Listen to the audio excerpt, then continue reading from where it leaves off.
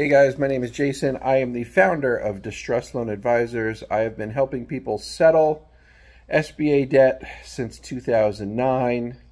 So when you're looking around on the internet and you find people who have great hashtags and great YouTube channels about SBA stuff and they're talking like experts, do a little digging. Find out how much experience they actually have, because there's a difference between reading online about it and actually doing it. I've settled hundreds of loans for people. I've talked to thousands of people, and I was a workout officer for the largest SBA lender in the country. Anyway, that's not what this video is about. What I want to talk about today is the question I would ask if I were you. So the question, if I were you, that I would ask me. And the question is, why would I pay someone to fill out a bunch of paperwork that I can, clearly fill out myself? I filled it out when I applied for the loan. I can fill out paperwork when I'm trying for an offer in compromise. And the answer is, when you're trying to get an offer in compromise approved, you're actually trying to prove to them that you cannot afford to pay back this loan in full over a reasonable period of time. And the analogy that I always give for my services is redoing your kitchen.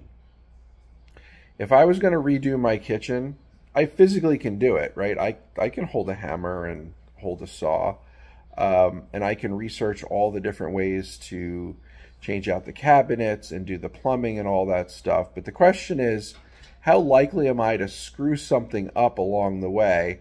Not because I'm dumb, not because I'm incompetent. It's because I don't have the experience. And so the question is, would I rather hire somebody who's done it 1,000 times, or do I want to try to do it myself and make mistakes along the way?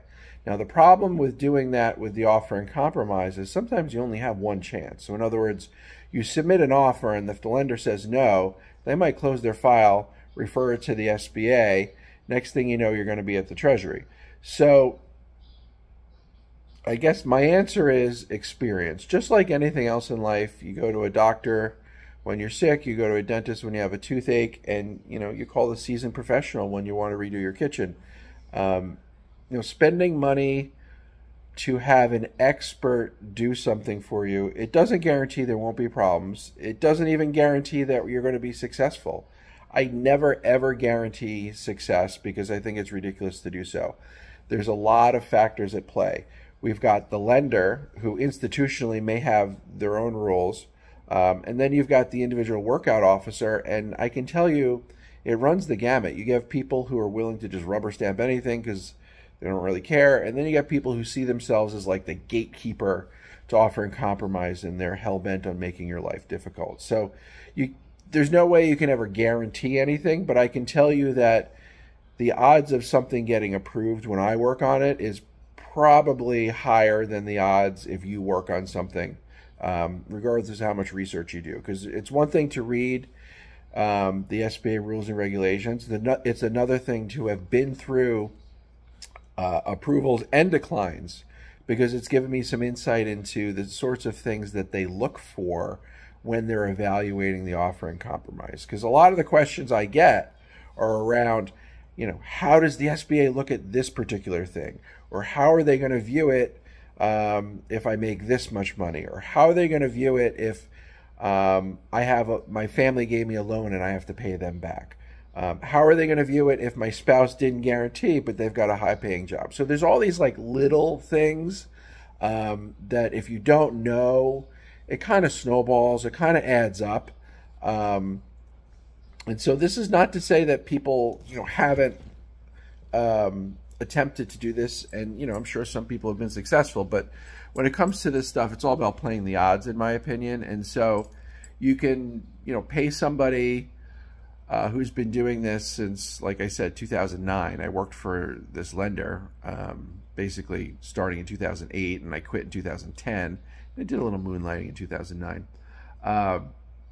So I've seen a lot, and I've got a lot of insights, and so that's it. I mean, that's the secret sauce here. It's not me coercing the SBA. It's not me. And a lot of people ask this question, like, well, what can you do to help me hide my assets? And that is not what I do. If anyone tells you that they can hide your assets, I'd be a little leery of that. There are assets. asset protection measures you can take, and I'm sure there's some lawyers who will handle that. But keep in mind, when you're trying to settle your SBA debt, they're expecting you to do it in good faith. So in other words, if you own a home and you transfer it to your cousin's name and then claim, well, I don't own a home.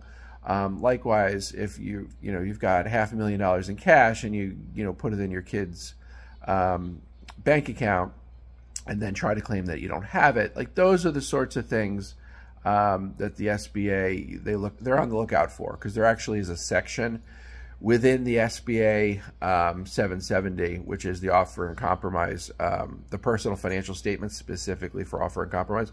And they ask, have you transferred assets in the last 3 years? Because they're looking for stuff like that. So anyway, so what I do is what I don't do is help people hide assets. What I do is help people basically give the SBA the best look at your financial situation so they completely understand it. Because a lot of this is, unfortunately, you're negotiating against yourself. In other words, you're not at a table with your lender or the SBA saying, I'll give you $100,000, and then the SBA says, oh, I want $200,000. It generally doesn't work like that. The way it does work is we submit a package of information, and we have to proactively figure out what are the obstacles here and how do we overcome them. So what are the objections that the lender is going to have to settling with you? And what does that mean in terms of monetary value? Like, what are we going to have to offer them? So that's what I do. That's the value that I bring. It's not in coercing the lender into doing what I want. I don't have, it's not like a movie or a TV show where I've got a friend who owes me a favor. But what I do have is a lot of experience. And so when I submit these things directly to the SBA, it depends if your lender has closed the file, but sometimes we do submit directly to the SBA. I've worked with all those people, and I think they've come to expect that what I submit is going to be reasonable. I don't believe in lowballing or wasting people's time. So that's it. That's the question. If I were you, would ask me is, why do I need to pay you to fill out the paperwork? And the answer is experience. I specialize in this. There's very few people who do what I do, and there's even fewer who have the depth of experience that I have. So with that said, I know a lot of people are still going to try to do it themselves. Good luck. Totally get it.